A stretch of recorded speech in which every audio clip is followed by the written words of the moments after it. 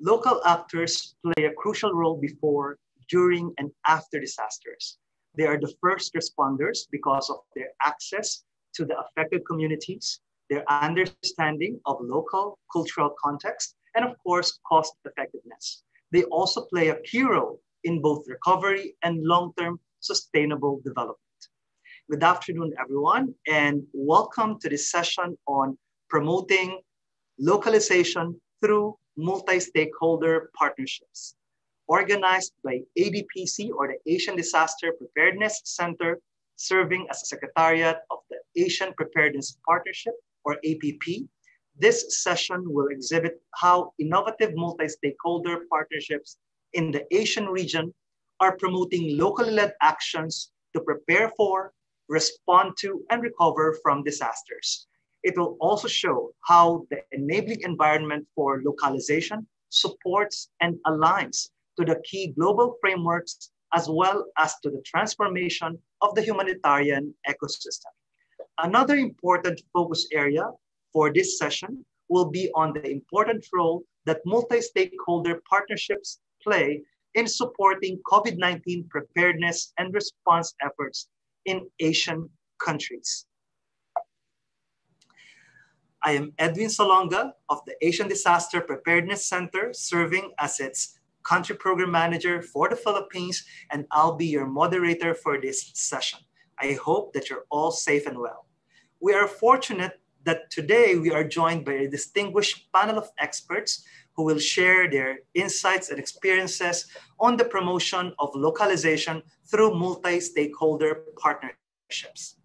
I'll be introducing them one by one, and the first is Ms. Pilar Pacheco, a Senior Program Officer of the Emergency Response Global Development Division of the Bill and Melinda Gates Foundation. We are also joined by Mr. Irfan Mufti, a member of the Central Executive Committee of the National Humanitarian Network. He is also serving as Deputy Director of the South Asia Partnership, Pakistan. Ms. Veronica Gobaldon is from the private sector. She is the Executive Director of the Philippine Disaster Resilience Foundation. Another dignitary that we are very proud to be here today is Mr. Muhammad Mohsin. He is the Secretary of the Ministry of Disaster Management and Relief of the Government of Bangladesh. Concurrently, he is also serving as the Chairman of the Board of Trustees of the Asian Disaster Preparedness Center. And to round out our distinguished panel of experts, we have Mr. Cicera Madura Peruma, the Director for the Preparedness for Response and Recovery Department of the Asian Disaster Preparedness Center. I hope that you are all excited to join us today in this wonderful session on promoting localization through multi-stakeholder partnerships. And I would like to pose the first question to Ms. Pilar Pacheco of the Bill and Melinda Gates Foundation.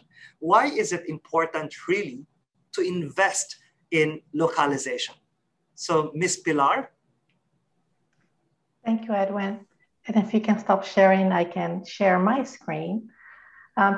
As I'm doing that, I just want to thank everyone for the invitation to participate in this panel of a topic that is very close to the work that the Gates Foundation does, particularly from the emergency response team, but something that has been more and more being a topic that runs across the foundation in general, especially as of last year, more so as of last year, because of the importance of local actors in the COVID response. So I'm going to start by sharing a couple of quotes. The first one is by someone who inspired us throughout his life, and he does so still today. Because this quote about having a vision and the importance of action to change the world is something that speaks to me, particularly when I think about localization. And I'd like to contrast it with another quote from somebody that many of you know very well and who has been in an earlier session today, Ms. Digan Ali. And it's the first quote, if you remember Mandela's words, they call us to action, vision. It's somewhat hopeful. However, Ms. Degan Ali, she has a very realistic approach, and which is something that I really appreciate and value of her words. And as a donor, as a perspective of the donor, it calls me at least, and those of us who work in this field as donors, to question ourselves and to question our actions. Is localization just the nice thing to do and the catchphrase that we're all using? Or are we really trying to instill change? So my approach to answering the question, Edwin, will be in two parts. I'll talk a little bit about current trends, especially around humanitarian needs, the funding, how funding is allocated to local organizations, local actors. And then I'll talk a little bit about why I think it's important, and we think it's important to invest in local actors. So what you see here on the screen, this is not news to anybody. This OCHA has already estimated the tremendous amount of people that will need humanitarian aid in 2021 and the funding gap that there is, which is pretty considerable. If we look back at information from the Global Humanitarian Assistance Report, you'll see that from 2018, most of the donor governments, the big OECD governments, the aid or the funding that they allocate, that they distribute, goes to multilateral organizations, and then secondly, NGOs. It's not clear from this graphic whether those NGOs are international NGOs or local NGOs. And then there are other, the public sector is one of them as well, but it's much less so. And then private foundations like the Bill and Melinda Gates Foundation, we tend to gravitate towards NGOs. Again, not explicit here whether these are international NGOs or local NGOs. If we recall the Grand Bargain Agreement signed at the Humanitarian Summit in 2016, there was a commitment to start shifting power and start shifting funds to local organizations. But we see that is far from being met. There was a goal of 25% of funding to go towards local organizations, and unfortunately, that has been more of a downward trend. And what you're seeing on the screen are the amounts in 2019. So if according to the Global Humanitarian Assistance Report that was published in 2020, international humanitarian assistance sent directly to local and national actors has been decreasing. So it went from being 134 million in 2018 to 110 million in 2019. So it is decreasing, and it's a concerning trend. However, we all know that 2020 was a year of change, and for good or bad, the humanitarian sector reached a tipping point in 2020. It was a year that was highlighted not only by the pandemic, but which continues to impact the world today, but protracted nature of conflict, the increasing impact of cyclones, hurricanes. We had a very active season last year, floods, drought in the Sahel. So climate change impact. And then on top of all of that, the world was shaken by the systemic racism that we've seen in the United States, but that has made the world reflect about how we, equity and what we're doing along those lines. So the year 2020 also was the year for that tipping to take place, in the sense that it made us more aware how important it is to invest on local actors. So to address the question, and what I'll do is that I'll be brief because we'll be discussing a little bit more later. I'll address the question by giving you 3 basic reasons of why it's important to invest in local actors. And by local actors at the Bill and Melinda Gates Foundation, we look at the multi-stakeholders that are part of that ecosystem, that national ecosystem, that state ecosystem. And in the case of our team, we look at the humanitarian or disaster risk management. And if we want to have stronger systems, stronger communities, we really need to invest in those local actors, the public sector, private sector, local NGOs, civil society organizations, the academia. So all of them play a role. And by investing in them, we go to the second reason why it's important to invest in local actors, and that is ownership. We've all heard and seen how, unfortunately, there's this kind of like overpower of NGOs sometimes that come and somewhat impose sometimes solutions on countries or the places where they're working.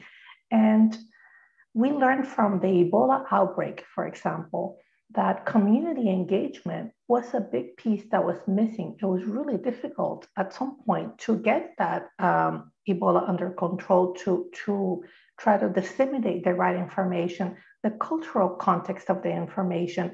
So in that sense, when processes, when approaches are based on local actors, there's ownership from the start, and by that, you're strengthening the systems. And last but not least, sustainability. So at the Bill and Melinda Gates Foundations, we strongly believe that as donors, we have to act responsibly by making sure that the projects that we're funding, the programs that we're funding, have sustained impact, sustained life beyond our funding. Funders, private foundations like the Bill and Melinda Gates Foundation, we don't fund things in perpetuity. We need to make sure that strong systems are rooted on the local ecosystem, and sustainability is built in. And that's something that can be done from the ground with the interaction and the participation of the different stakeholders, the local stakeholders. We believe that in order to have sustained humanitarian action, governments need to take part, and a private sector and all of the stakeholders. I want to read a quote from something that I was just, it was after actually I finished my presentation. I was in a conversation with someone from Oxfam America, and she shared a quote written by Martha Bekele from Oxfam, about something she wrote for development initiatives. And this is based on some work that she did with Oxfam in Kenya and other organizations. And it reads like this: localization is not about empowering local actors to carry out solely humanitarian responses. Capacity strengthening must shift from firefighting to sustainability, with a focus on linking long-term resilience and development programs. Ultimately, the aim should be breaking down the wall that divides the humanitarian and development sectors.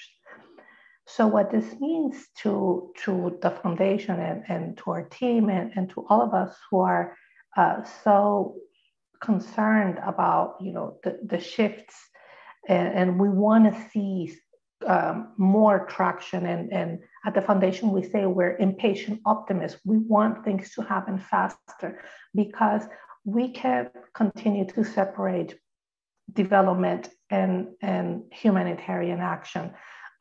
Every time a country takes some steps forward in development and is confronted with a shock, with an emergency, with a crisis, that development takes several steps back. So by having stronger systems with all of the stakeholders involved, sitting at the decision-making table, we believe that nexus, that humanitarian and development sectors will strengthen each other and will have more resilient communities. I want to go back to Mandela's quote because, and remembering also Dayan's quote, in the sense that we need to act, and we need to act responsibly, and we need to act quickly. This is not just having a vision of what the nice thing to do is, but really putting actions into place, a strategy into place, because we can change the world, not only from the donor's perspective, but also the local actors themselves, by taking the place that they deserve to have. So with that, I think I am gonna stop here because I know that there are other presenters, so I'll stop sharing my screen. Thank you very much, Ms. Pilar Pacheco of the Bill and Melinda Gates Foundation. It's really heartwarming to know that the funder, an international organization such as yourself, believes in the power of localization. So building resilience, local ownership, and sustainability are the main factors so that we can really help achieve resilience at the local level. Now, moving from this topic, I would like to move on to the nexus between the government and local non-government organizations at the grassroots level. How are their capacities being strengthened? And let me just address this question to Mr. Irfan Mufti to respond for his remarks on this presentation. Mr. Irfan. And thank you, Edwin. And I think Ms. Pilar has really set up a very good theoretical foundation for me to take forward. I come from a totally different background, which is basically community action. And what Ms. Pilar was saying is actually how to translate into grassroots action is something that we are trying here in Pakistan. So my presentation is actually is covering the aspect that how we are trying to make it possible, how the localization is working in a real setting. So if you just go to the next slide, this is where you see our vision comes from it, that local capacities and action are the sustainable solution to humanitarian crisis. I think this is what we believe on. And I'm so glad that ADPC, Asian Preparedness Partnership friends are there, and they are really helping us to do that. So in just 3-4 years that we see the results are coming in. If you go to the next one, you see we have a national platform, which is called National Humanitarian Network. We formed it in 2010 after a big flash flood, which hit almost 30% of the population of the country. And then we realized that this is not possible to wait for international organizations to come forward and help us and help communities and villages down there in remote areas and in hilly areas or in deserts. So we better have to come up with some local solutions. So we formed this National Humanitarian Network. And now there are 180 plus local organizations, national organizations, and different other actors who have joined this platform. And the purpose is very clear, that we want to make sure that there are timely and accountable humanitarian responses. And that is where NHN has the most investment made. And there's a mix of all kinds of factors, community organization, humanitarian experts, institutions, academics, and all of those are now joining the National Humanitarian Network. So this is where we started. We started with the platform, and we started understanding the need. We started understanding the situation, doing the analysis. And then if you go to the next one, the next slide, please. Yeah. So this is a country of perpetual humanitarian situation. There are floods that we have been facing, drought cycles. We have been facing all kinds of displacements because of the war on terror, because of the other humanitarian crises. So we live in a perpetual humanitarian situation, and that is not possible to respond to those situations by waiting for external help all the time. So we need to have something, kind of a local architecture through which we can make sure that the response is there, the response is timely, response is well-meaning, and also it sustains till the action is needed. So this is Pakistan. Pakistan is in a perpetual disaster situation. Next, please. Now, what strategy we have adopted? We have adopted from response, immediate response, to resilience. Now we are into preparedness mode. We want to make it possible that it's not that we will wait for another cycle of disaster to come in, but rather we are doing better preparedness for future. And there, the real investment is coming. And thanks to APP for providing us leverage for preparedness strategy, and that is really helping us all big times. Transferring capacity. We don't believe on building capacity. We believe on transferring capacities from one actor to the other, from one stakeholder to the other. So more interaction means better capacities, and that therefore the platform works very, very effectively by actually creating space for interaction and joint actions, and therefore the transferring of capacities take place. And then praxis of practitioners. We try to put different stakeholders into different situations, and we try that they should do the action, they should do the learning, and they should come back with more lessons, and then they should do this, the better planning. So we are creating the communities of practitioners, and they are really helping each other, building up strong resilience and preparedness methodologies. And then broadening partnership, bringing other stakeholders together, and that is really helping us all time. And visibility and knowledge building, and therefore we are trying that whatever little we learn, we should expand it, we should replicate it, and we should transfer it to others.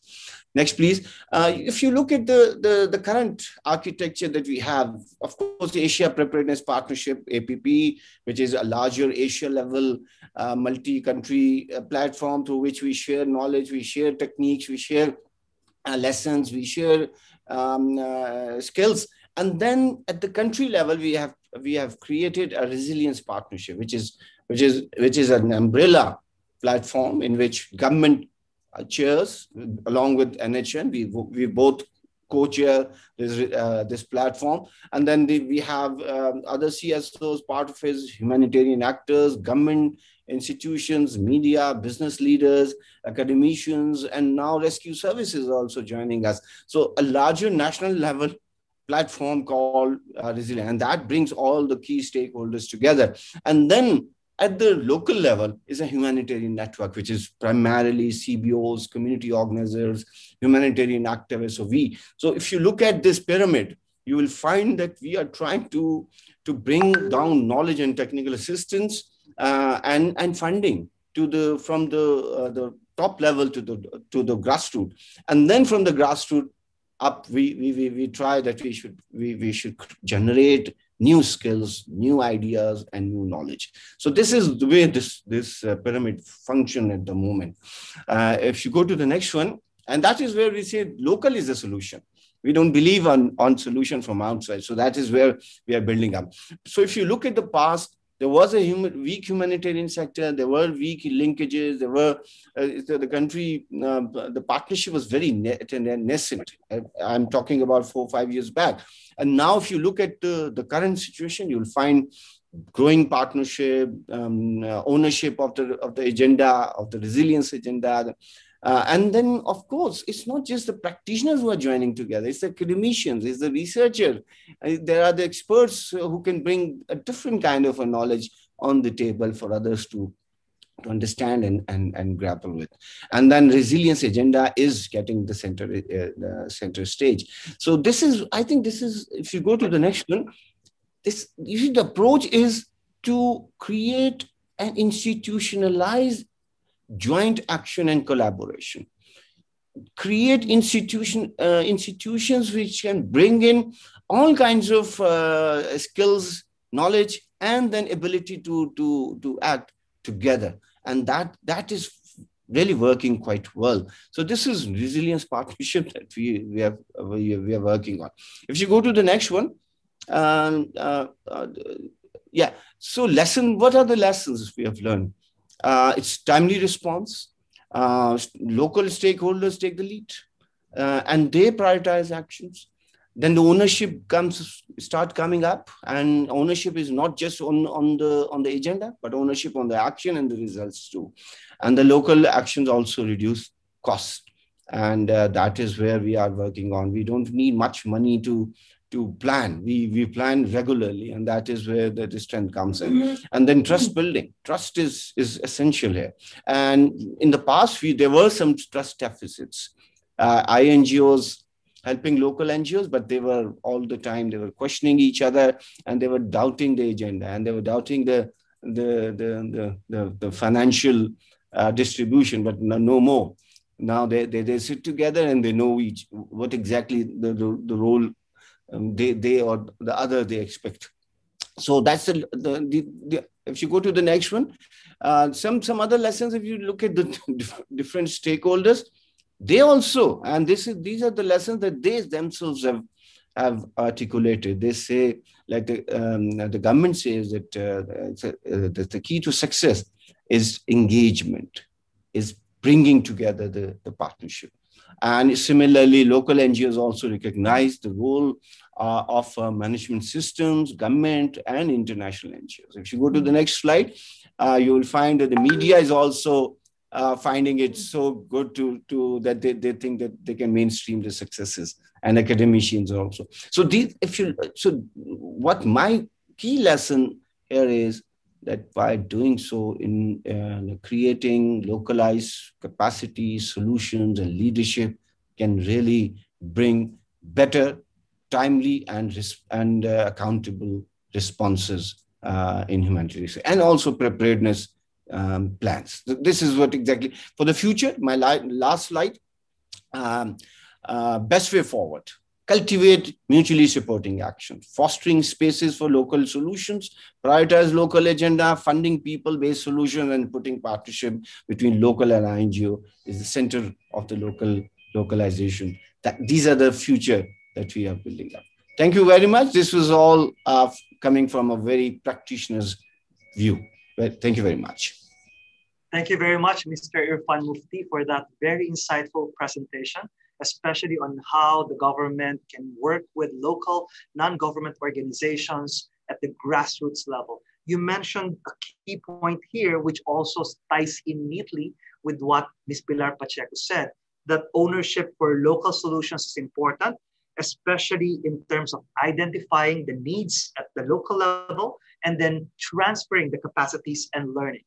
Now, from the moment that we are speaking about localization, we now move to our private sector representative.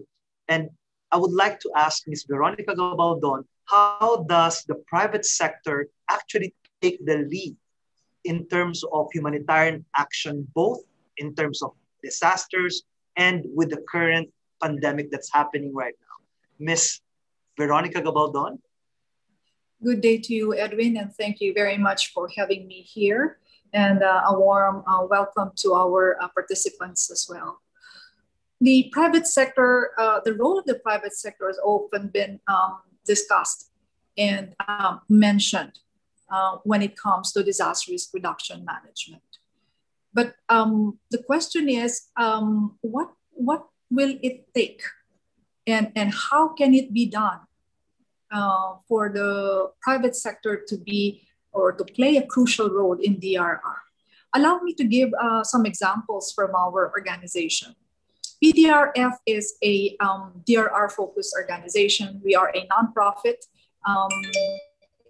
agency, and in the private sector focus, we are a network of businesses with a unifying vision to build the disaster resilience of communities and businesses. Let me share my screen right now.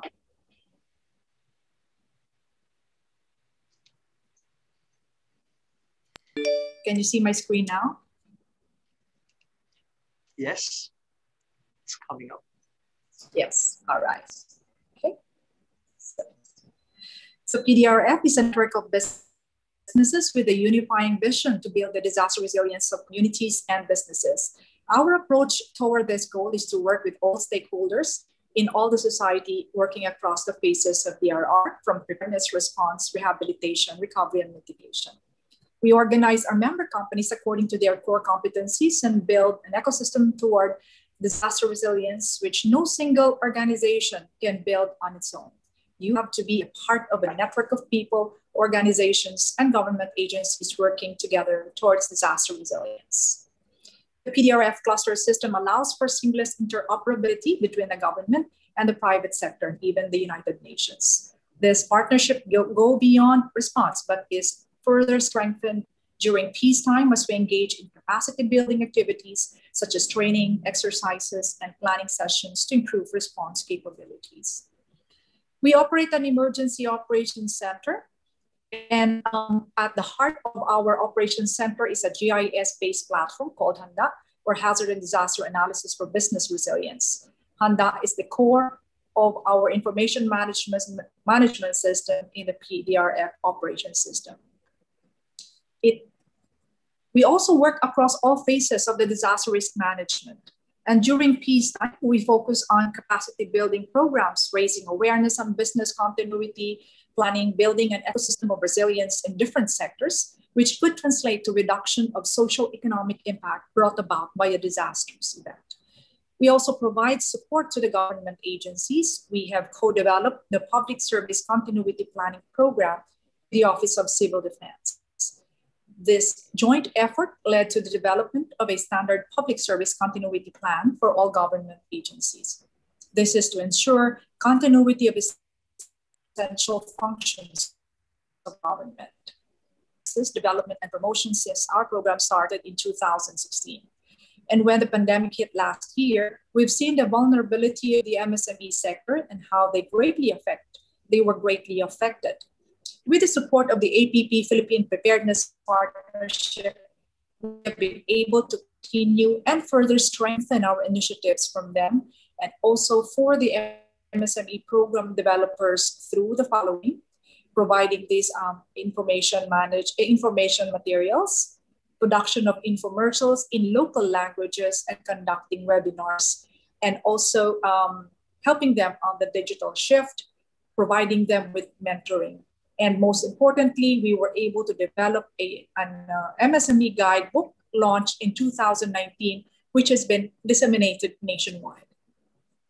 And as we continue with APP this year, some of our pipeline programs include more on the BCP, or the business continuity planning for the MSMEs, and modules to be updated in our IADAP, or online digital platform, e-learning platform. And just to give an example of how we have been helping in fighting this pandemic, in April, the government launched Task Force T3, or Test, Trace, Treat, a public-private partnership between government's interagency task force, the Department of Health, the Asian Development Bank, the Philippine, and several dozen private organizations. And its goal is to help ramp up the government's testing, tracing, and treatment efforts to beat COVID-19.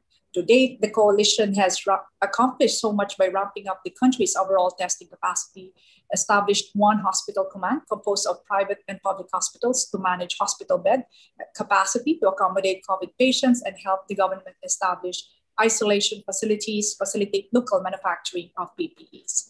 And recently, we are now focused on the vaccine rollout and established collaboration of government and private hospitals, healthcare workers, and providers to work together. Private sector has a crucial role to play in humanitarian action. It is essential to strengthening the disaster resilience of the country. We need to work together.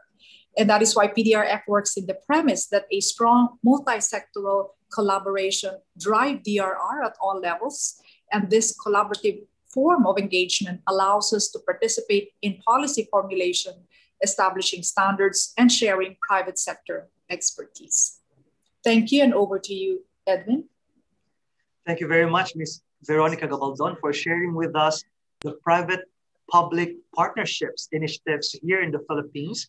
And what I really got from your presentation is that there's needed pooling of resources of companies because there's strength in numbers. And that's the reason why it's important to complement and supplement the DRR efforts by the government. I also heard that you are focusing on the micro, small, and medium enterprises that are adversely affected by disasters, including the current COVID-19 pandemic.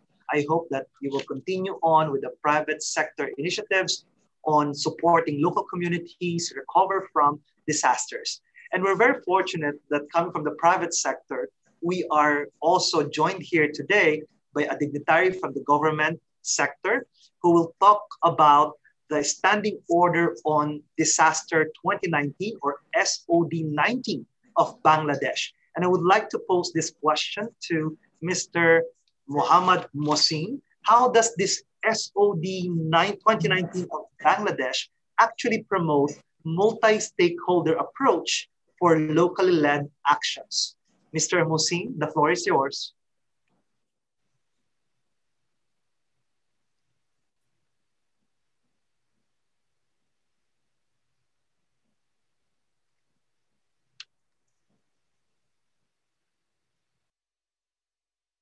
Phone is muted. Yes. Thank you. Can you hear me, Mr. Moderator? Yes, we can. Okay. Mr. Mohsin. Yes. Thank you very much, Mr. Moderator, distinguished panelists, guests, ladies and gentlemen.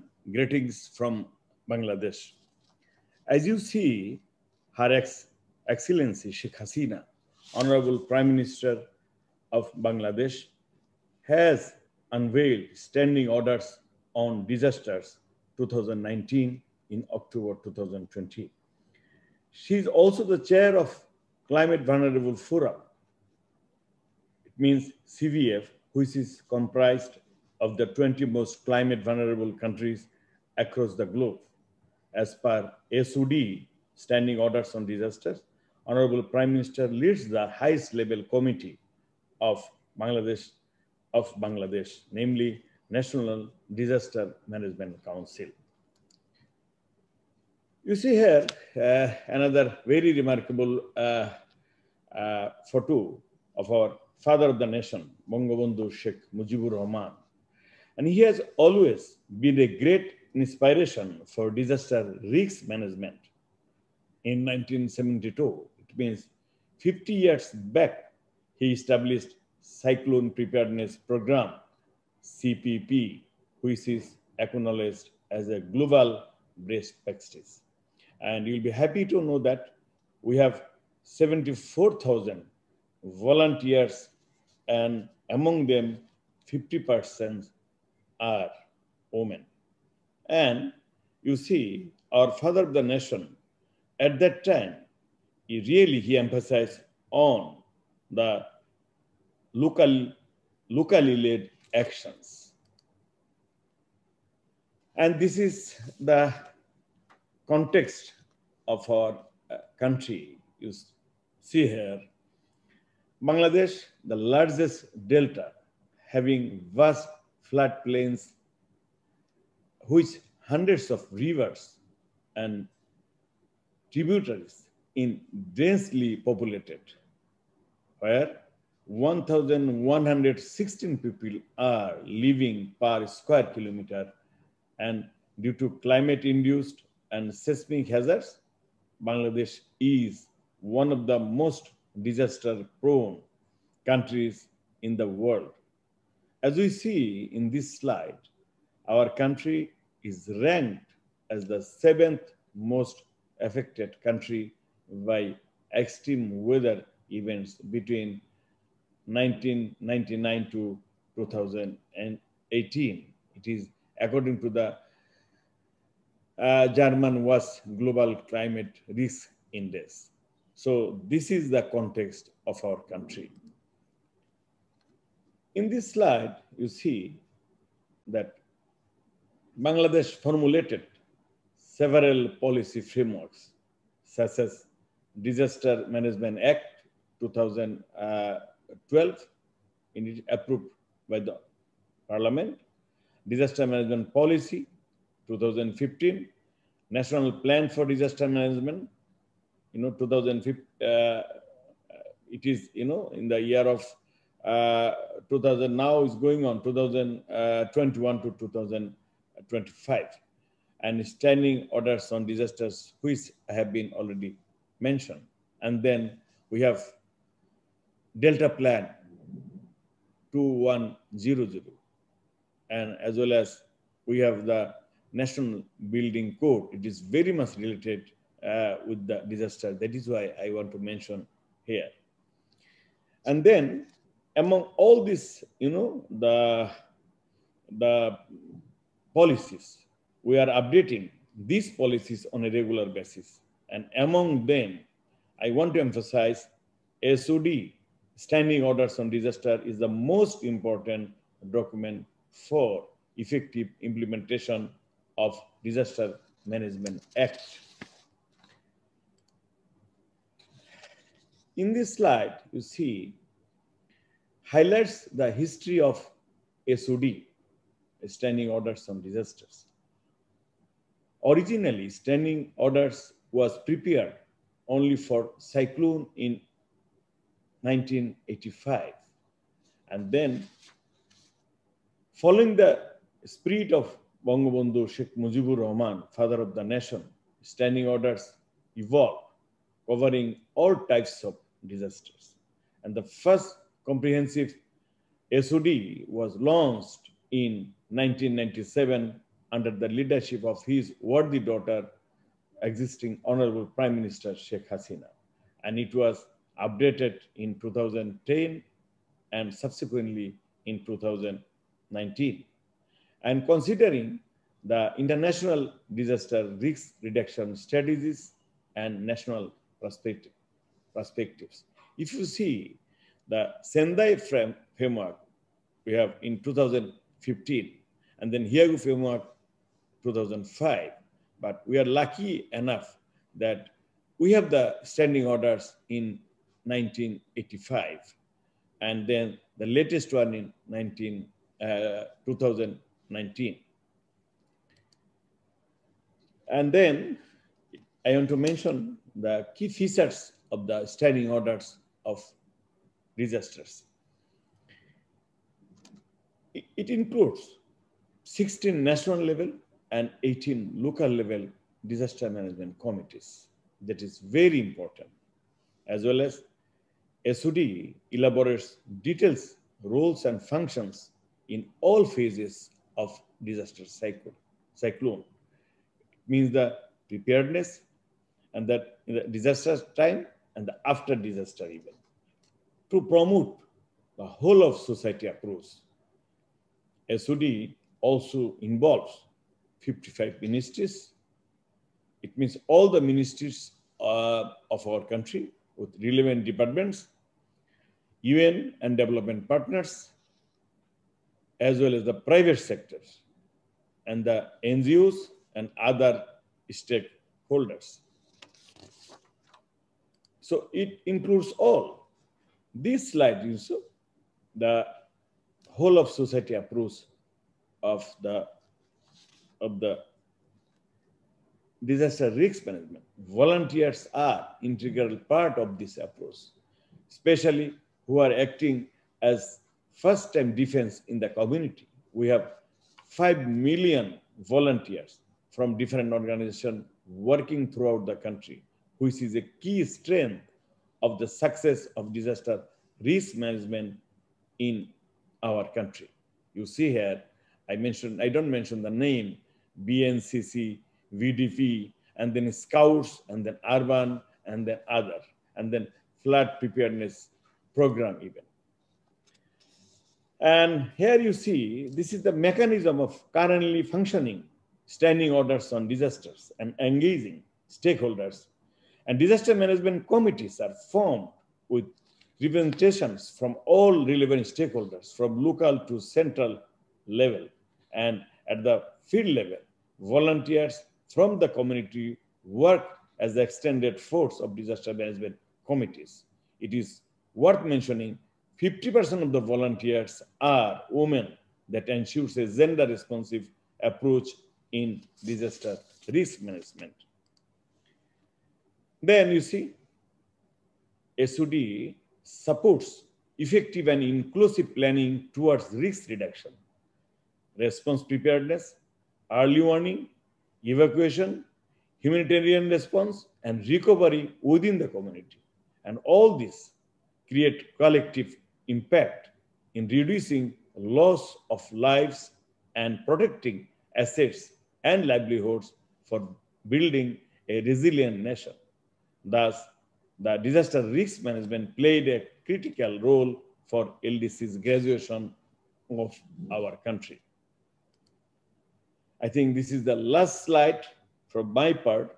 You see, Bangladesh is recognized as the role model of disaster risk management, which was also reflected in the words of former UN Secretary General Ban Ki-moon in 2019. He mentioned Bangladesh is the best teacher to learn from about adaptation and disaster management. And as well as we can say we are the role model in case of this. I think my time over. So this was all from me. Thank you all for your patience hearing, and over to moderator. Thank you very much.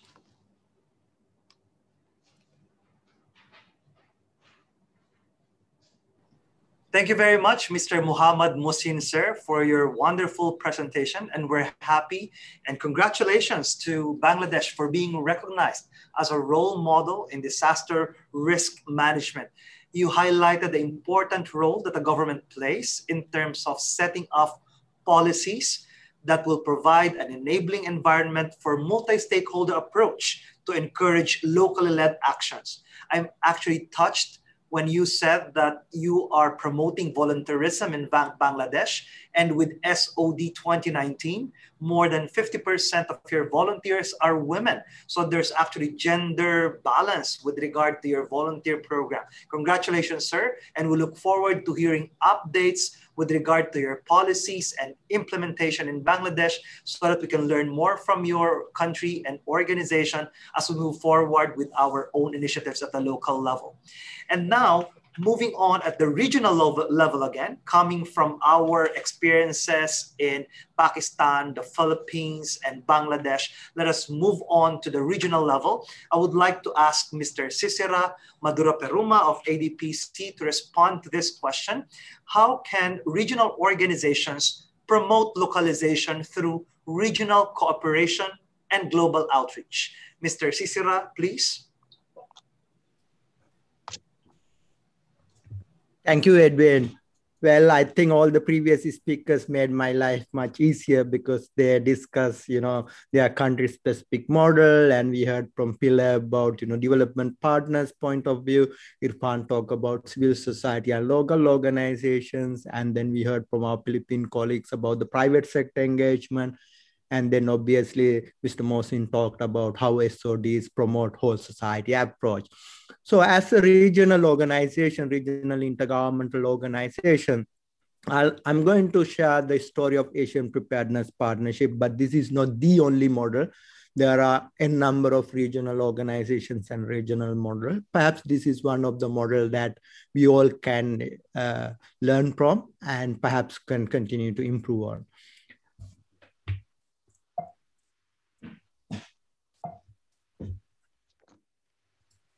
Well, I like to bring your attention to the slide that Pilar talked a while ago. Since when we look at the direct humanitarian funding coming to the local actors since 2015, or even you can go beyond that. But if you look at the latest Global Humanitarian Assessment Report released on 2020, when we look at the direct humanitarian funding coming to local actors, namely national government, local and national NGOs, national societies, and other local actors. It has been stagnated around 3%, right, for last 5 years, last 4 to 5 years. And in fact, in 2019, it was a little bit reduced also. It has been reduced to 2.1%. So how should we move ahead in this particular scenario? Well, one option is keep complaining. Another option is to look for alternatives, right? Look for positive contributions into this whole ecosystem. So as an intergovernmental organizations, as a regional model or regional partnerships, APP as a regional partnerships, we thought of moving forward in a more positive contribution rather than complaining mode, because this is what it is and this is how it is for last 4-5 years. And although there were promises and discussions to bring these contributions into 20 to 25% for local direct humanitarian fund into local actors, but we are in 2021 now, and we are still at 2.1%. So in that context, ADPC and APP took a different path to mobilize like-minded partners and like-minded countries to develop a model that can positively contribute for transformation of humanitarian ecosystem. We started with working with governments, local NGO networks, and the private sector networks. And some of the networks are already in this discussion, right? PDRF and the government of Bangladesh, and then NHN from Pakistan, and so on and so forth. But obviously we work with multiple other countries. And in fact, we redefine the localization process and the terminology. Earlier part of the humanitarian dialogues, it is that localization is all about bringing the local organizations into the humanitarian ecosystem, right? But we redefine, or we refine the terminology of localization. When I say we, it's basically APP. It's a multi-stakeholder multi-country, multi-stakeholder partnership. So they redefine the localization as a process of which local, subnational, and national humanitarian actors, namely the governments, civil society and non-government organizations, the private sector, media, and academia, etc., taking a lead role. These are the keywords, right? On the other hand, this talk about the whole society approach that Mr. Mosim was talking about. So bringing all these organizations together, but they take the lead, not someone else. So lead role is one of the key words, but not in a competitive manner, not in an arrogant manner, but more on a collaborative manner. So we are not in a race with international humanitarian organizations or funding agencies on this dialogue or this ecosystem. Rather, it's collaboration, rather it's a partnerships. We believe that there is a role for local organization as well as international organization. So while local organizations take that whole society approach and leading role, they can also collaborate with other partners to plan and implement priority actions in disaster preparedness. I mean, overall resilience, not necessarily on humanitarian response, but also on disaster preparedness, humanitarian response and recovery through mobilizing internal resources. Asia is not poor. We don't believe that Asia is poor. And for that matter, I'm sure it is the same argument for Africa and other parts of the world.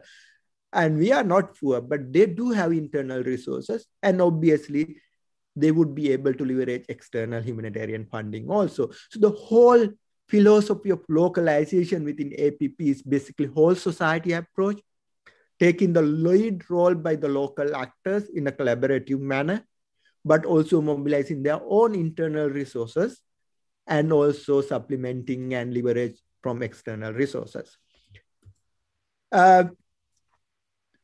What would APP or any regional model can do? Perhaps increase locally led action to prepare for response and to recover from disasters in high-risk countries. Obviously, Asia-Pacific region is quite vast, right? So we may need to prioritize our interventions and finite amount of resources to have a better response, right? So we do work in high-risk countries which are exposed to climate extreme as well as other natural disasters. And investing on those countries to increase their capacity to have locally led actions to prepare for and respond to disasters. The second point that I like to highlight is basically institutionalized, efficient, and cost-effective innovative approaches for locally led actions. As I mentioned, we don't have much resources, right? I mean, we do have our own resources, but international humanitarian ecosystem, I show you the figures. So we need to bring efficient and cost-effective solutions. And solutions may not be with ADPC, perhaps. It may not be with big humanitarian NGOs. It may not be with UN. It may not be with academia. Perhaps it might be in a small village or Upasila in Bangladesh, or it might be in Barangay in the Philippines, or it might be in a village in Pakistan. So how could we mobilize and promote as a regional model to bring those cost-effective and innovative solutions and approaches to upscale, scale out and scale up humanitarian response and DRR interventions? That's another area that ADPC or any other regional organization can invest and can work on.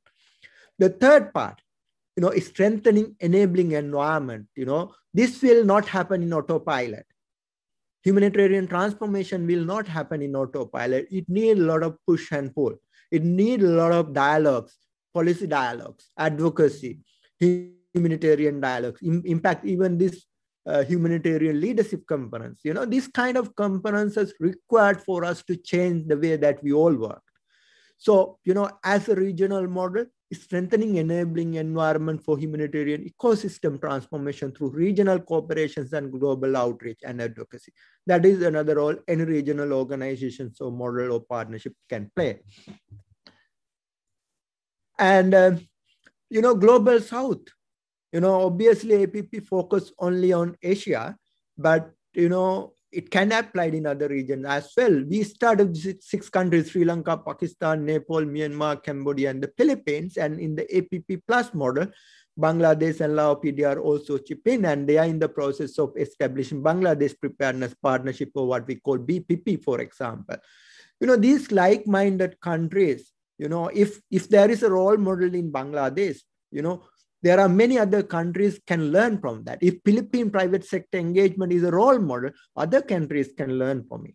If civil society engagement is a role model in Pakistan, other countries can learn from it, right? So being a regional organization, bringing these good practices, success stories, and upscale and, bringing these success stories to other countries and region is an area where regional organization can play a key role. And we're ahead. APP has to acclimatize ourselves with other regional frameworks. For example, APP has defined and refined our strategy in line with Sendai framework for disaster risk reduction and sustainable development goals, as well as national policies, strategies, programs, and so on and so forth. And then APP countries define 7 dimensions of change for localizations. And these are kind of, enabling factors, if I put in that way. There are 7 conditions that we are working towards. One is policy enablers. As Mr. Moshim mentioned, there are a number of policies at the country levels to support and facilitate DRR processes. Likewise, there are a number of policies and procedures within the donor community, within the regional organizations such as SAARC, within regional organizations like ASEAN, right? So the regional organizations and model like APP can support member countries and states to develop, improve, revise their existing policies, procedures, strategies, and so on and so forth. And then the partnerships, bringing the whole society approach at the country level, but also whole society approach at the regional level, whole society approach at the global level. Perhaps organizations like ADPC and APP can play a big role in that process. The capacity building, not necessarily on technical side of disaster response or emergency response, but also institutional capacity building to making sure that they have their appropriate auditing process, their due diligence process are in place, right? Their operational manuals are in place, and so on and so forth. So capacity building is one of the areas which regional organizations can play. And knowledge sharing and consolidation, knowledge curations, disseminations, and innovations I will not go into detailed innovations because I have one more slide on that. And the humanitarian transformation, humanitarian ecosystem transformation. We don't want to see another 10 years with 2% direct humanitarian funding for local organizations. We need to continue to discuss and have a dialogue with our development partners and humanitarian organizations to make this process a bit transparent and a bit more towards local organizations. And the sustainability, obviously, looking at what Pilar also discussed earlier. And South-South cooperation and global outreach. Organizations like APP, partnerships like APP can play a big role in terms of dissemination tools, training, publications, success stories, resources, you name it. So we do have something called one-stop knowledge hub called APP Knowledge Portal. I would request all the colleagues to access into, and if there are any knowledge products that you would like to share, for example, if there are success stories in Bangladesh, perhaps APP can be a conduit to share those success stories in the rest of the world. And the last but not least, innovations. As I mentioned earlier, is a critical element, and I am very glad to inform that ADPC is going to launch a Social Innovations Grand Challenge on the 5th of next month, 5th of May. And I like to invite all the practitioners and partners, those who are attending this conference, to log into. This is a free webinar.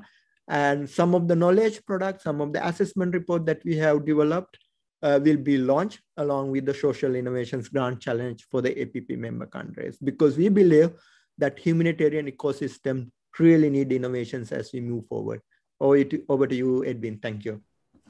Thank you very much, Mr. Cicera Maduro Peruma, for your presentation. It's quite unnerving to know that there's lessening direct funding to local and national actors, as you have mentioned in your presentation.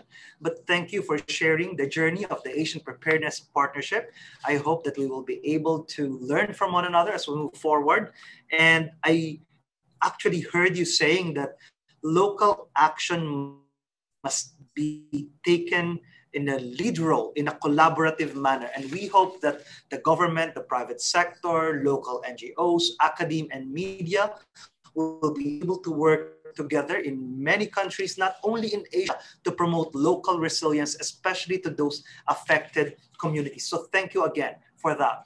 So now I would like to pose this question to all of you, our dear 5 panelists. And I would like you to reflect on, please, what are the main gaps, barriers, and challenges to localization?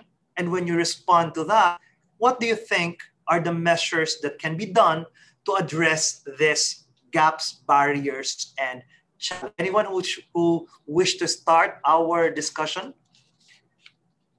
I'm looking at Ms. Pilar Pacheco. What do you think? Actually, I was gonna volunteer for that. I think there are a couple of things. So as a funder, I think we have a responsibility, and I think it has to do with how do we simplify processes? How do we reduce the burden of this overly complicated administrative process to access funding? So I think that's a barrier. I think that's something that funders need to work on in general.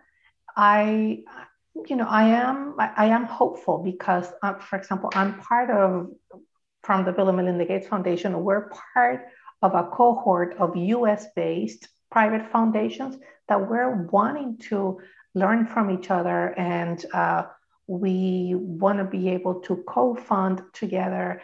And so the conversation among funders is happening, that all of that rhetoric about decolonizing aid, I believe that many funders are taking steps to making that happen.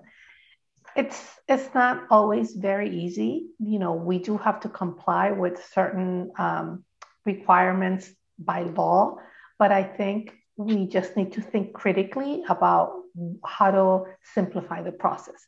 So I would say that's one challenge on the funding part.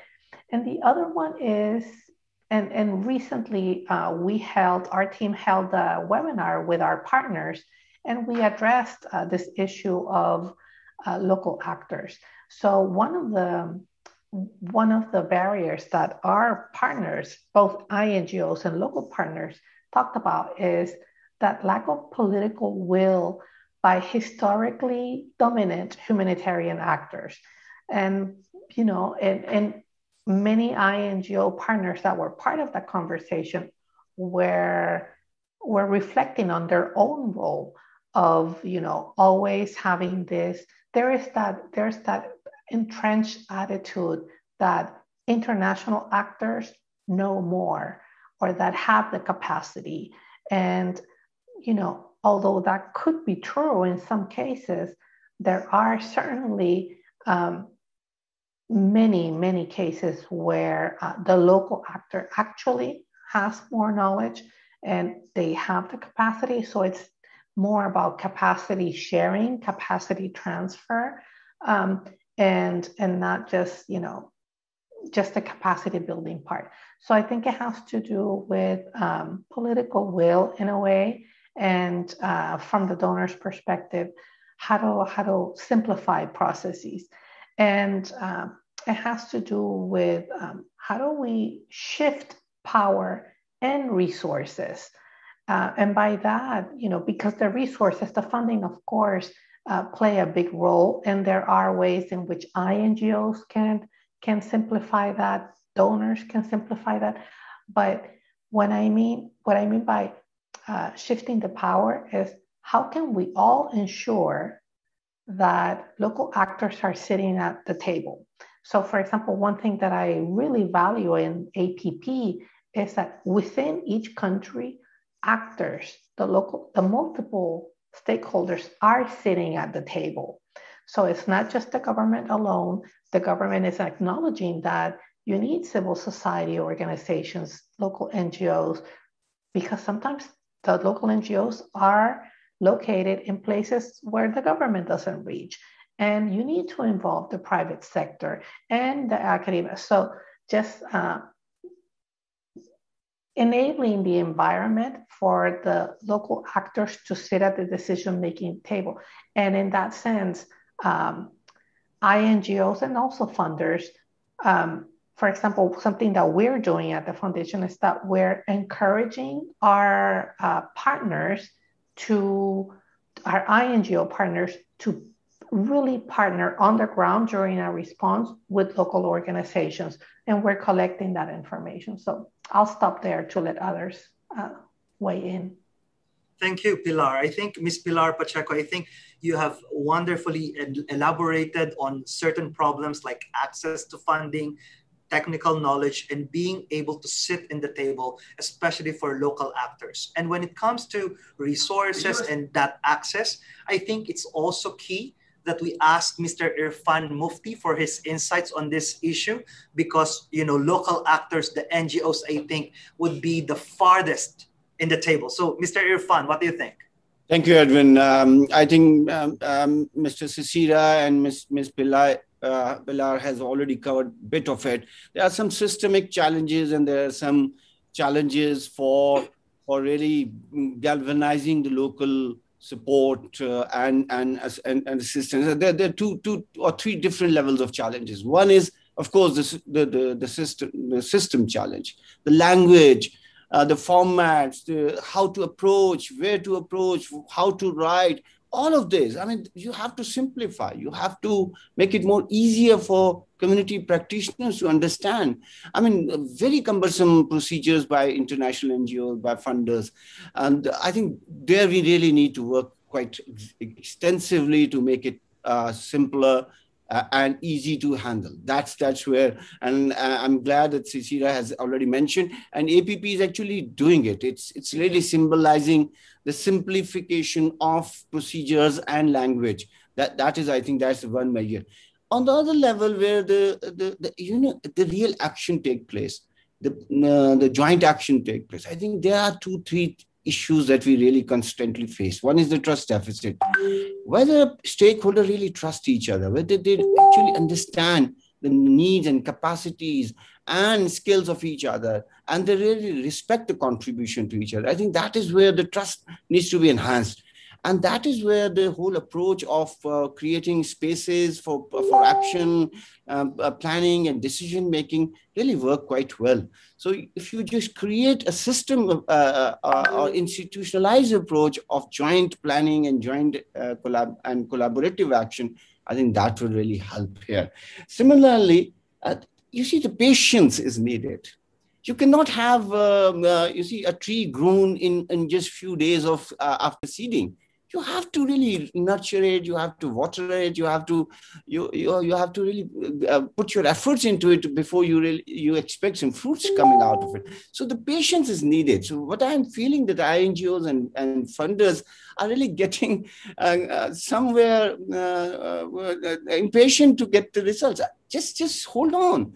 I think this is decades of deficit of skills and knowledge and trust. And if you really want to build it, just keep nurturing it, keep supporting it. That is where the ultimate result will come. For example, let me give you an example. In Pakistan Resilience Partnership, we have brought in business leaders, we have brought in community leaders, we have brought in even rescue services, government disaster management authority. So all these very varied level of stakeholders coming together, probably the first time in the lifespan. So this is where you are gradually bringing the culture of discussion, culture of sharing, culture of understanding each other, and then culture of planning together. So this is, I think, there are several challenges ahead, but the measures must come from with the approach and vision that it must strengthen the local and not empower the external. So this is what I believe, and PRP, Pakistan Resilience Partnership, and APP are really helping us doing it and achieving these results. Thank you very much. Thank you, Mr. Irfan, for sharing your local insights with regard to this question on the gaps with regard to localization. And you mentioned the systemic challenges to be addressed in simplification, and the trust deficit needs to be built on, trust building exercises for all local partners. For our dear speakers right now, disasters do not impact people equally. We know that there are more vulnerable groups compared to others. So I would like to pose this question to the rest of our panelists. How do we now ensure that we leave no one behind? I think that's the buzzword for now. With regard to our local humanitarian efforts, how do we ensure that we bring them to our fold when we do local actions? Maybe we can start with Ms. Gabaldon on this one. Thank you, Edwin, for that question. PDRF pushes for policies that involves the private sector and other stakeholders in the decision-making process and in the implementation of PRR programs and activities. And currently, PDRF is part of the council at the local level, and we are engaged with the National Disaster Risk Reduction Management Council, as well as the UN Humanitarian Country Team, and lastly, the MSME Resilience Core Group. It is because we need to capacitate ourselves also to make sure that we understand the different stakeholders that we encounter or that we assist when disaster strikes. Being part of a multi-sectoral platform such as APP ensure that we get guidance in incorporating humanitarian principles in our programs and activities. And we are also investing in training and staff development within our organization in GBV and other principles to make sure that when we design programs, we make sure that no one is left behind. Thank you. Thank you, Ms. Veronica. I think those initiatives by the private sector in the Philippines highlighting your experiences at PDRF really ensures that we leave no one behind. And now from the government side, Mr. Muhammad Musin, sir, could you give us your insights with regard to this question on how we do not leave anyone behind in our local efforts? Thank you very much, Mr. Admin. I want to start in this way. Empowerment of engagement of the community are really critical pathways to support no one, leave no one behind principle in the disaster risk management and the humanitarian efforts. I can, such as example, Bangladesh is one of the pioneers for promoting and implementing the inclusive disaster risk management in alignment with Sendai framework and the 2030 Agenda for Sustainable Development, as well as the Convention of the Rights of Persons with Disabilities, such as our disaster management related policies, plans, and guidelines, and especially the SOD are supportive for ensuring leaving no one behind concept. Even in the COVID-19, I want to mention here, the response and recovery, inclusion of persons with disabilities, women, children, senior citizens have been ensured. As well as in case of the cyclone and the flood shelters are constructed, keeping in mind disability and gender issues, ensuring accessibility and segregated facilities. These facilities allow more people to take shelters during emergency situations and to save lives and assets from disasters. And I want to mention again that around 5 million volunteers are also contributing to implement the quick local level humanitarian actions. So actually, finally, the empowerment and engagement of the community, is very important to support leave no one behind principle. Thank you very much, admin. Thank you, sir. Mr. Muhammad Mohsin, you mentioned gender issues, focusing on the most vulnerable, and of course, working at the community level to ensure that the resilience is really built from the bottom up. I think that is very inspiring coming from a dignitary from the government sector. So it's really a role model for Bangladesh to take the lead on disaster risk reduction and management efforts. Mr. Sisira Maduro Peruma, would you like to chime in as well on this issue?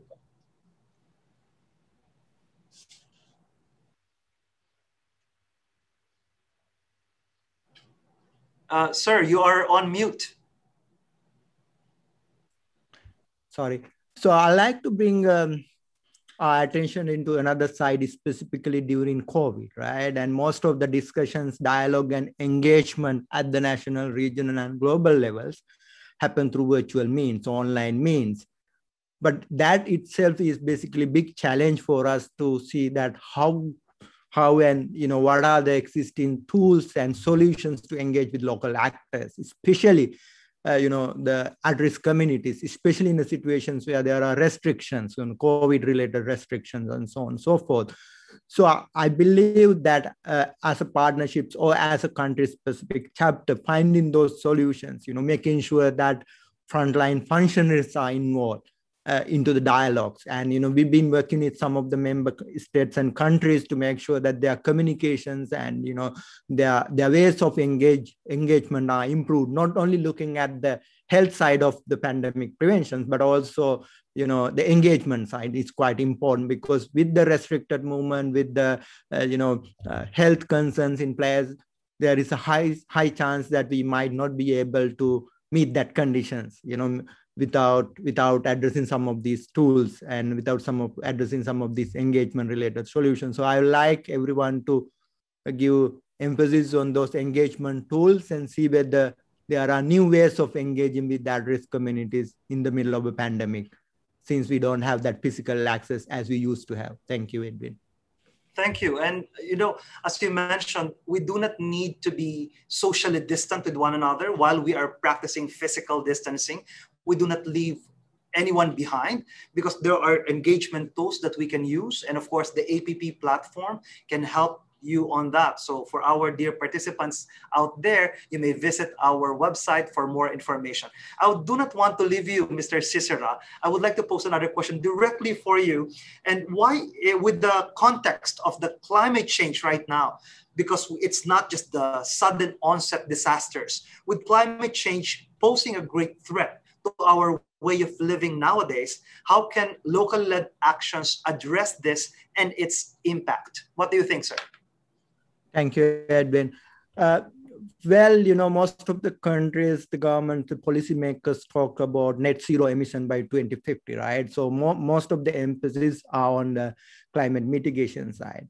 But on the other hand, if we look at the local actors and at-risk communities, in fact, they are especially in this part of the world, they are the least contributors to climate change. But on the other hand, considering the fact that they are the at-risk communities, although they are the least contributors, but they are the worst, they will get affected worse, right, compared to the emitters. So in that case, I would say that, two aspects. One is that extreme events, be it flood, be it cyclone, be it, drought. These at-risk communities and local actors will get impacted from climate change. So what could they do? Perhaps our existing solutions, our existing strategies, coping mechanisms may not be enough to withstand with the climate wonders that may come in the next couple of years. So, revisiting their existing coping capacities to see whether these are big enough or these are strong enough to withstand with these climate wonders is one area that perhaps they could look into. The other part is the adaptations, which is going beyond, facing the extreme event, but also looking at their agriculture practices, their livelihoods, their, employments and all other elements of their day-to-day lives, and see whether how they can adapt to, while the government and policymakers are focusing on net zero emission by 2050 and looking at, big contributions for emission reductions. But I believe that partnerships like APP and local organizations and chapters in this APP and other similar models can play a big and active role in adaptation to the climate change, specifically at the local level, because adaptations is all about local actions. Perhaps this is area where APP and other partners may want to think how APP can expand its horizons to make sure that our interventions are climate sensitive, and they also can take certain actions at the local level for adaptation to climate change. Over to you, Edwin. Thank you very much, Mr. Cicera. I think you hit it on the head, that local action is needed for climate change adaptation and mitigation. I'm seeing Ms. Pilar Pacheco. Would you like to chime in as well? Yes, thank you. I think it's that, because as funders, we're tracking, all the time, the behavior or the impact that climate change is having on disasters. And this is where we feel that local actors are more relevant than ever. And I want to touch on what Cicera mentioned and some other speakers as well, which is that knowledge sharing, learning from each other. I think there's just so much richness on the global South. So many actors doing, very innovative approaches. Or in the case, for example, of Central America, has all of these floods and hurricanes, and then it goes through extensive periods of drought, much like Pakistan and much like Africa, the Sahel. So something that they're doing, the local organizations have organized, and they're working with the communities to bring back traditional forms of farming. They're, bringing back indigenous farming techniques, adapting them to the context of today and the climate change context. So, for example, that's how I think sharing information, sharing knowledge is critical, and local actors, in the case of NGOs, working with governments as well to address the climate change and adapt to the needs of today. It's not just about being ready to respond, but how do you work on preparedness? So that's something that, external actors are not going to do. Local actors need to work on that, prior to having the shock of the crisis, in this case, drought or hurricanes or whatever it is. So preparedness is a big part of local actors, how they can address climate change, preparedness response, and then be able to bounce back quicker. Thank you. Thank you, Ms. Pilar. I think you hit it on the head as well when you said the traditional forms and indigenous knowledge do not necessarily need to contradict our scientific data. And we can go back to these cultural norms to help us address the impacts of climate change. Now, for the interest of time, and I know that we have a lot to say and share with our participants, but let me ask our 5 dear speakers, our distinguished panel of experts, to please, just in maybe a minute or so, what is your main message, the key message that you think our participants must remember from this APP session? To wrap up this, let me start off again with you, Ms. Pilar. Sure. I have a twofold message. I think for donors, we need to take risks. We need to move to action. We need to simplify process and really walk the talk. If we're saying that we believe in localization, really diversify our pool of partners or grantees and make processes easier. And then to local actors, it's take your place at the table. Don't just wait for someone to give you the space. It's your right, it's your place, and you have the capacities and knowledge that are required to be fully part of processes and being involved. Thank you. Thank you, Ms. Pilar. So take part in the discussion. Mr. Irfan Mufti, your final message, please. Well, thank you, Edwin. I think I'll endorse the mission statement of the conference, and it says that developing and improving leadership in a humanitarian system. I think this should be the core message here. Develop the leadership, develop the local leadership. I think that is where the real action will come and the sustainable action will come. So my message is that more that we invest in the local, more we invest in terms of the partnership and transferring capacities. I think that is what this will bring the real solution for future. So this is my message: develop local leadership. Thank you. Thank you, Mr. Irfan Mufti. Not only building leadership, you said, transfer of skills and knowledge is important. So, Ms. Veronica Gabaldon, your key message, please. Disaster resilience can only be achieved if the community is resilient. And that is in PDRF, capacity building at the community level. And how do we do that? We build their resilience by giving them, teaching them with the ways of preparing their families and their community. We also bring in our lifeline companies, the experts in the private sector, to also give them insights on how to prepare. And so in that kind of environment of working together, when disaster happens, and we know that disaster is local, they are the frontliners, they are the first responders.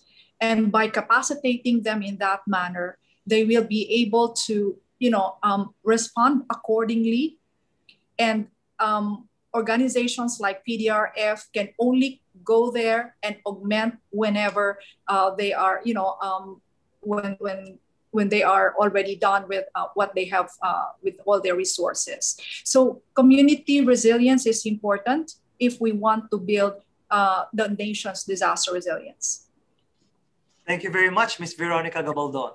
So building community resilience is important, and all of us here today in this conference, we will support that. How about Mr. Muhammad Musin, sir? Your final message. Yes, very brief. We need more innovative, comprehensive, and scientific approach for local humanitarian actions. And I want to mention again, finally, whole of society approach is very important in enhancing locally led preparedness and humanitarian response. Thank you very much, admin. Thank you very much, Mr. Muhammad Musin, sir. I like your idea of whole society approach. That is also something that we are proud of here in the Philippines. And finally, Mr. Sisira Madura Peruma. Yeah, Edwin, while I'm endorsing all the opinions from other distinguished speakers, I would like to suggest that it is really good to be optimistic, but also be realistic. This humanitarian ecosystem might not change within a day or two. It might take 5 years, decades, or maybe several decades. So let's be realistic and keep our engagement ever engaged as we move forward. Over to you, Edwin. Thank you very much. Optimistic and yet realistic. So thank you very much again for our 5 distinguished panel of experts for participating today and sharing your insights and experiences to our participants. And to our dear participants, we hope that you had a great time listening and learning from our speakers. And we look forward to meeting you again in our network session. Enjoy your stay at the 2021 Human Leadership Conference. Thank you, and we're signing out. Good day, stay safe and well.